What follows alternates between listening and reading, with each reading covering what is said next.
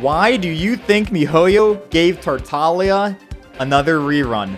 Because MiHoYo knows! The moment Toma comes out, and nobody gonna want to roll on Tartaglia anymore. That's why they made him the first banner. Three banners already. They gotta get him out of the way already, try and squeeze out any more money they can out of that banner. Because the moment Toma comes home... Child who? Tartaglia who?